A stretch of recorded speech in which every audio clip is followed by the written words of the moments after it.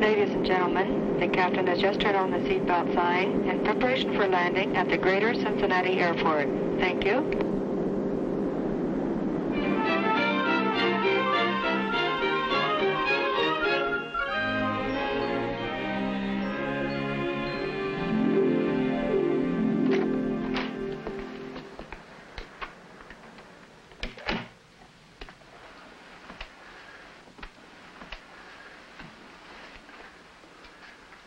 As often as I make that trip, Pittsburgh and back, I'm always impressed.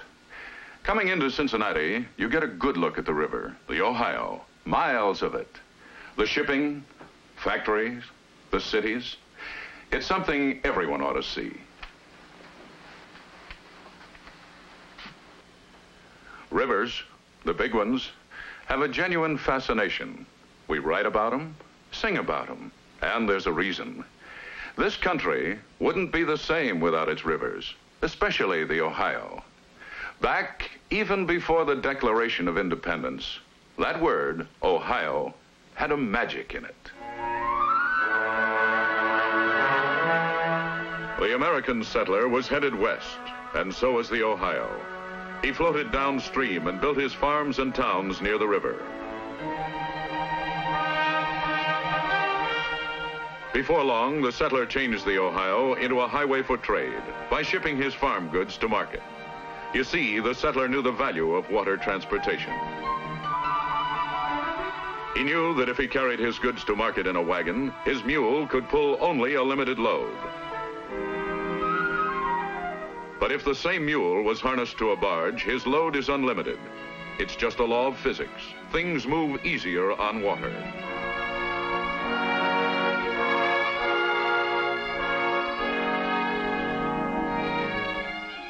In modern times, if goods and materials are not bulky and to-the-door delivery is the requirement, modern trucking will do the job just fine. When the bulk of the cargo becomes greater and distance is a factor, the modern diesel train is the answer. But when materials are shipped in tens of thousands of tons and advanced planning has scheduled its arrival, a modern towboat cannot be beat.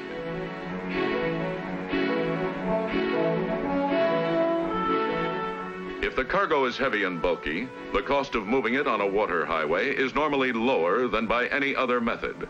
That's why the Ohio is a busy trade route today. Busier every year.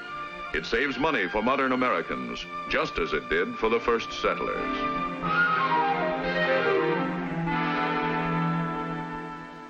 At first glance, the story of the Ohio seems pretty straightforward. A long water highway, economical transportation, adding up to a busy and prosperous trade. Well, there's much more to it than that.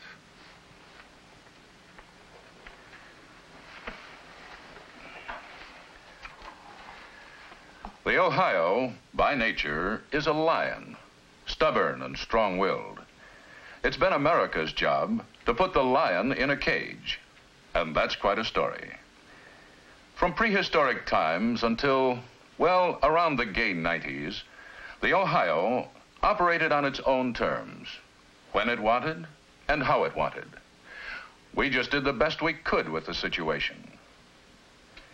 You can understand the problem if you picture a rooftop during a rainstorm.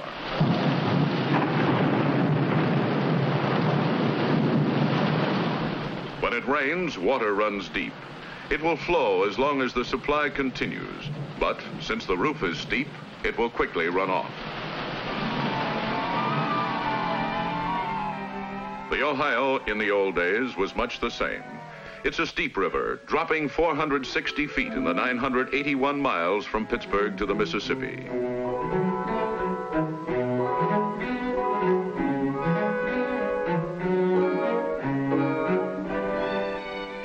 and spring, as snow melted all along the Ohio watershed, there was plenty of water. The paddle-wheel steamboats could move along the river easily.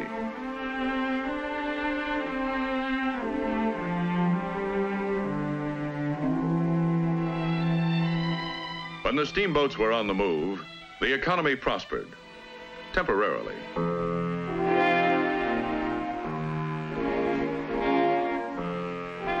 When there were dry seasons, there was trouble. Water ran off the steep Ohio as it runs off a roof. The level often dropped so low that a man could wade across the river in many places.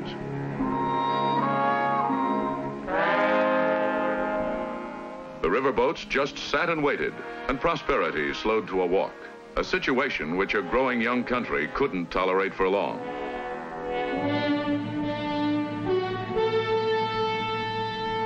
Between 1879 and 1910, Congress authorized, as an investment in a natural resource, the construction of 54 locks and dams, the cage to control the unreliable Ohio.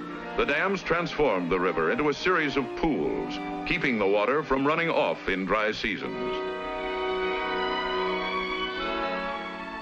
Now the riverboats moved goods and people all year round. Prosperity became a full-time operation.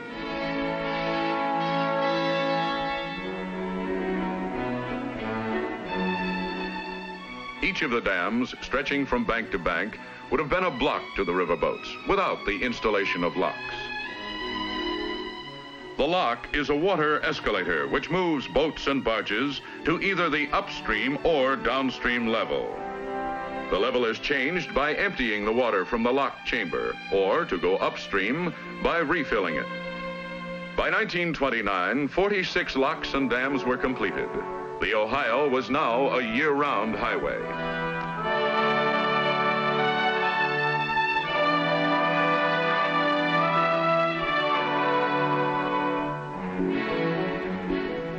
In the years since 1929, the Ohio has become a river highway that churns with activity. Any time of the year, day or night, at any one of those locks and dams, you'll see the caged Ohio in action. Tows moving up and down the long water highway, feeding a swelling river prosperity they now call the Ohio Valley Boom.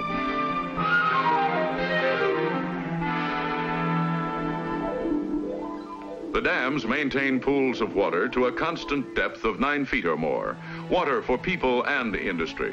Water for year-round transportation.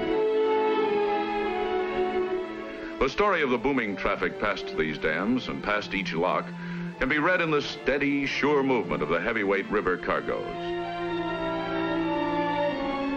It can be read in the scars on the lock walls and of the hard-working gates. The proof is there to see. This is an investment which has been put to maximum use. The lock gates open today to nearly 4 times as much tonnage per year as they did in 1930. Barges move in and through the locks, carrying each ton of their cargoes more than 3 times as far as they did when the locks were young.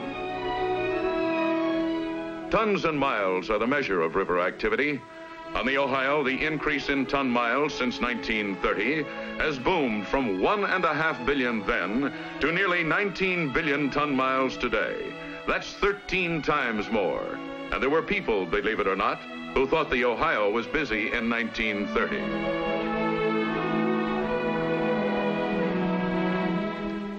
Heavy cargo, big tows, long miles. That's the Ohio today.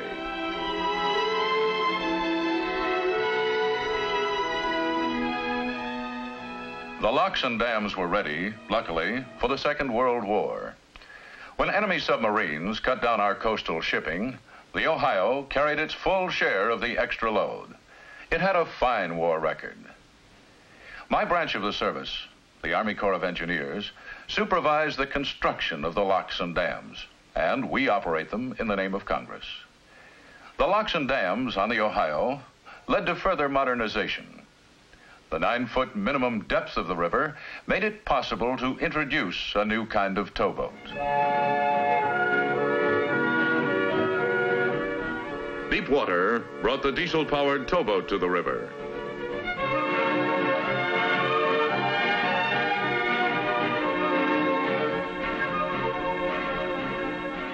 Its diesel engines produce thousands of horsepower, driving efficient high-speed propellers which could not be used in shallow water.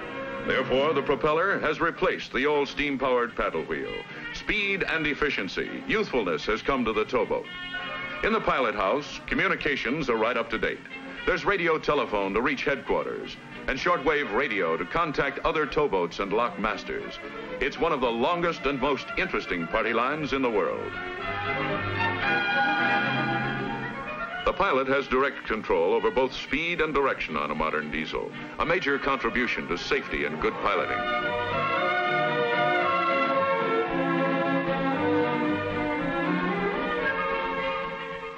Modern, too, are the crew quarters, air-conditioned and homelike. But one thing hasn't changed, the food. It's man's food, and it's usually eaten in contented silence. There are even new ways to do many old jobs on the river. One example, a device to tighten and loosen the cables which tie the barges together.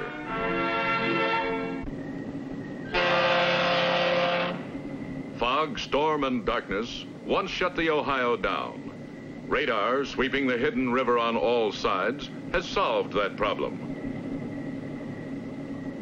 When the pilot can't see the river ahead of his tow, he turns to radar. Now he can see clearly both tow and river. Radar has made the Ohio a 24-hour-a-day river.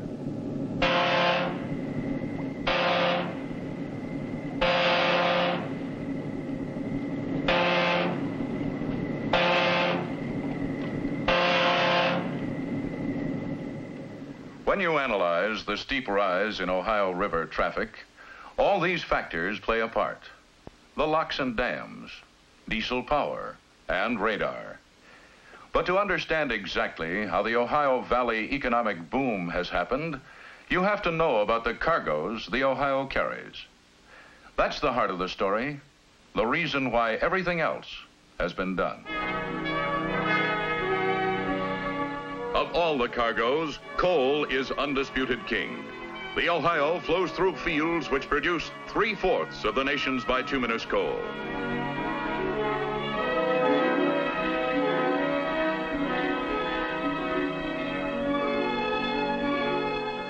Some 40 million tons of coal move on the Ohio annually, more than 4 times the level of 1930.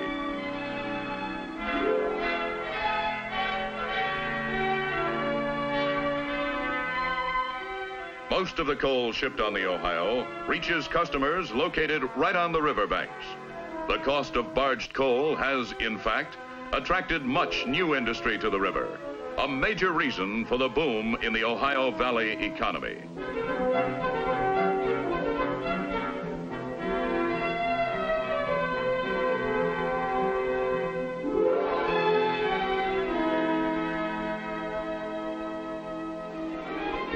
Coal's largest customer is the electric power industry, which burns the coal to produce steam for its generators. Electric power plants have multiplied in the valley in recent years, bringing with them a host of other industries. The formula is a simple one. Coal costs less in the Ohio Valley. Electricity can, therefore, be generated for less. And low-cost electricity attracts power-consuming industries. The boom pyramids higher and higher.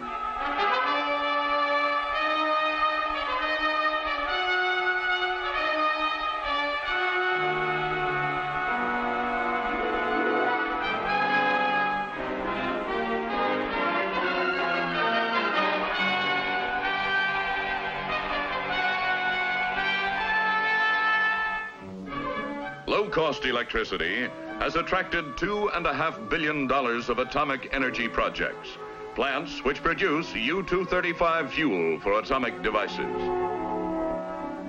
Abundant power has attracted new aluminum smelters, which now produce more than half our national aluminum output.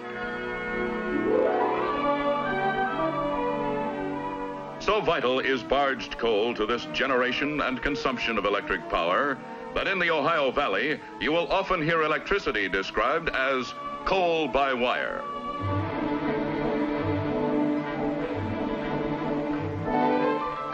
Another power-consuming, coal-consuming Ohio Valley industry is steel, user of many riverborne cargoes.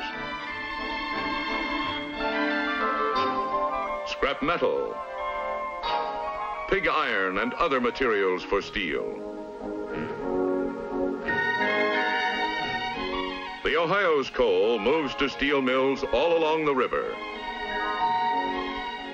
It's converted to coke for the steel-making process.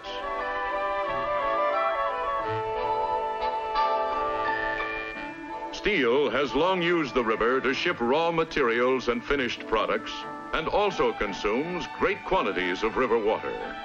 The Ohio is Main Street for one of the great steel-producing areas of the world.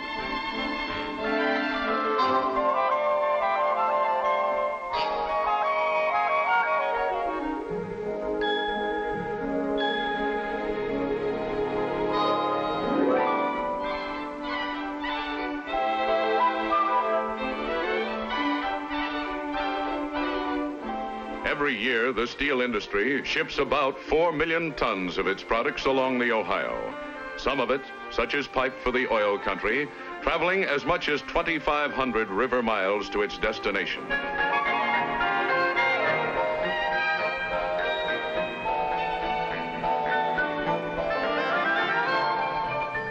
Coil and sheet steel are unloaded from barges and shipped by truck and train to manufacturing plants, sometimes far from the river. Economical Ohio Valley coal and electricity have helped to keep the cost of such steel down.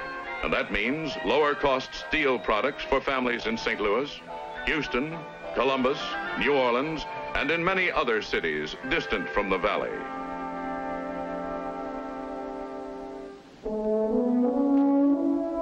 The journey made by sand and gravel is much shorter. They begin their travels in midstream, dredged from the river bottom, and move to the banks.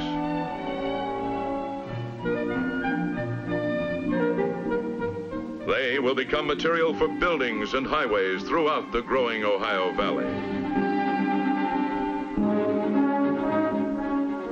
Chemical plants are enjoying a billion-dollar boom along the Ohio, brought by river transportation, abundant water supply, and plenty of natural resources. If you hear someone talking about America's chemical river, it's the Ohio.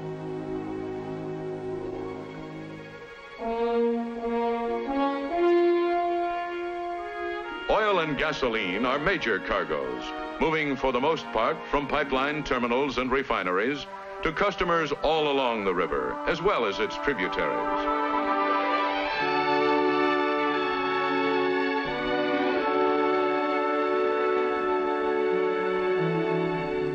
From the surrounding farmlands come products of the fine Ohio Valley soil, just as in the days of the settlers, when the Ohio first became a great commercial highway.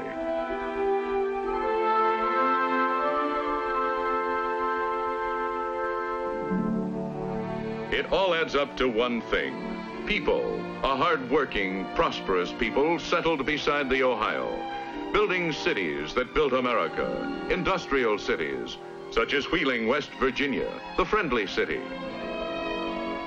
Huntington, West Virginia, the Jewel City.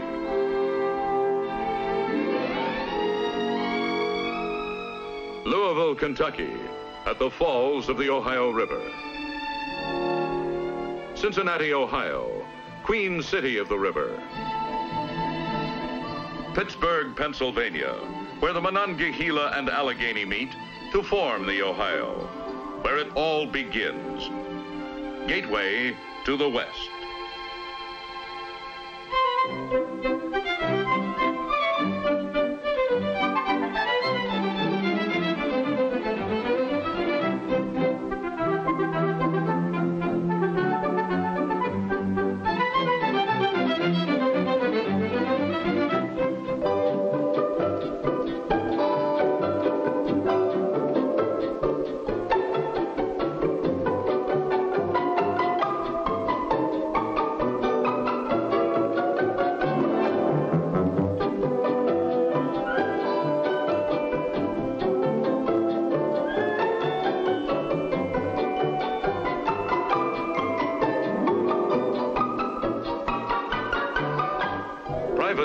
cruisers have clearly defined legal rights to use the locks.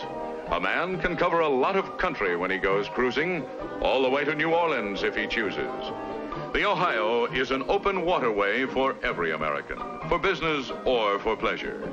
The people have invested in the river, and the river has returned not only prosperity, but plenty of fun in the bargain. You can see why I enjoy coming over the Ohio on my air trips. It's not only beautiful, it's prosperous, a river that means a lot to all of us. So it might surprise you to learn that there are problems on the Ohio, big problems. Ironically, the same locks and dams which brought prosperity are now choking the growth of that prosperity. We've got ourselves a king-size traffic jam.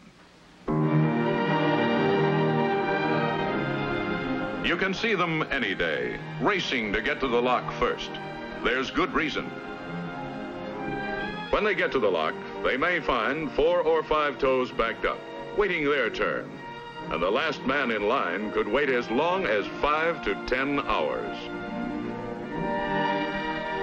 As the towboats were improved, the size of the tows was increased, which means we're locking 1,200-foot tows through 600-foot locks.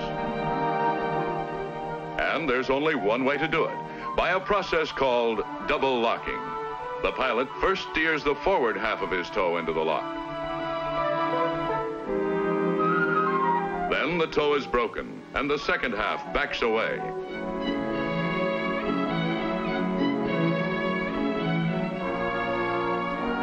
The upper gate is then closed, and the forward half of the tow is lowered.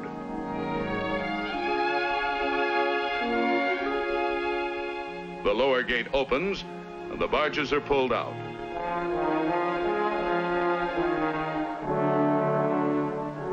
The lower gate is closed, and the lock chamber is refilled.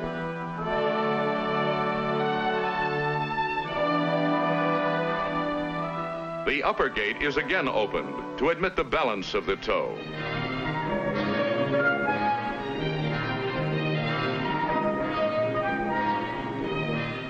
The gate is closed, and the second section is lowered.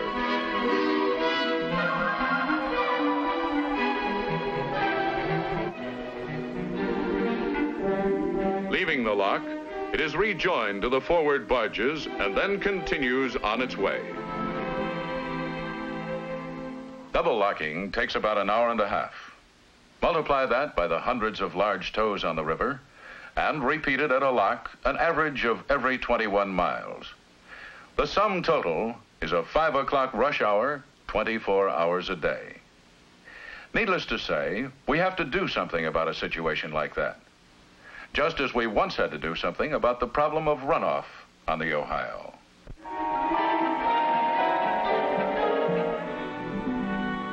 Along the 981 miles of the Ohio, we had, you'll remember, installed 46 locks and dams. Today, 46 probable traffic jams. Now, Congress has once again stepped in, approving a program to replace those structures with 19 larger locks and dams to stretch out the pools of open water. The highway is becoming a turnpike.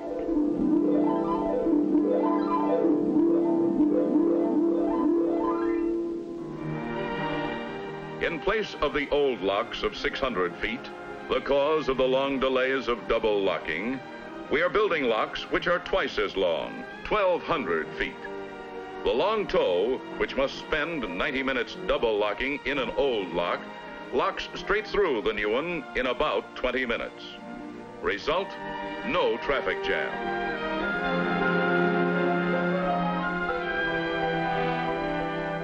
We're in a tight race building these new locks and dams, the improvements running neck and neck with the growth of river traffic.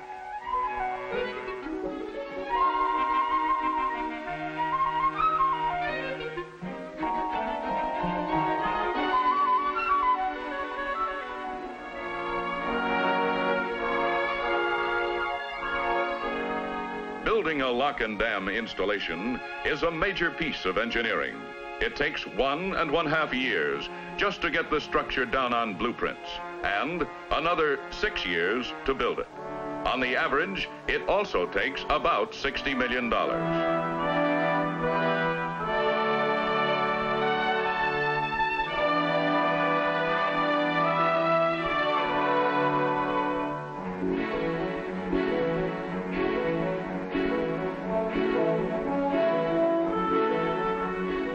The new dams are of the high, lift-gated crest type. Each contains enough concrete to build 70 miles of interstate highway.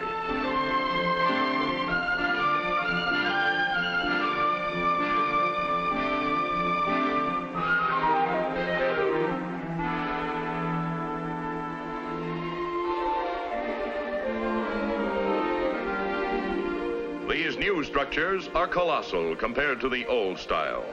They'll hold back as much as a 37-foot wall of water. Each of the dams has two separate locks, one 1,200 feet and the other 600 feet. It costs less to build these 19 new locks and dams than to repair and modernize the old ones. With a fully modernized Ohio River, the valley and the nation will prosper more. The program will cost about $1 billion, but we'll get it all back, and then some.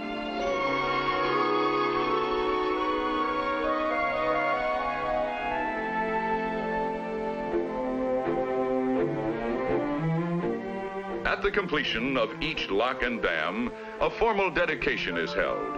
A pleasant American-style ritual with a little 4th of July flavor.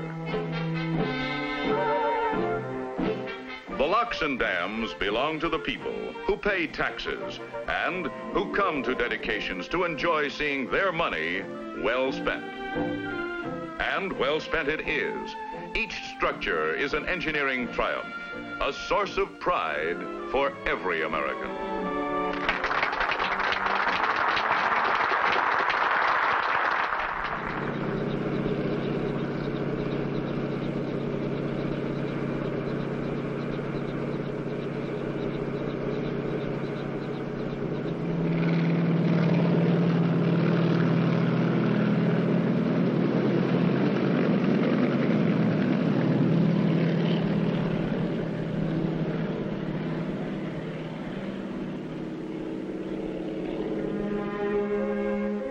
It's a gigantic task, this transformation of the Ohio. But remember, we're making an investment in ourselves, one which adds materially to our nation's wealth and prosperity. Think of the Ohio as a young man, its waters swift with excitement and ambition, steeped with the promise of growth and greatness. The Ohio, therefore, belongs not only to the states through which it flows, it belongs to every American. For every American benefits in some way from its being.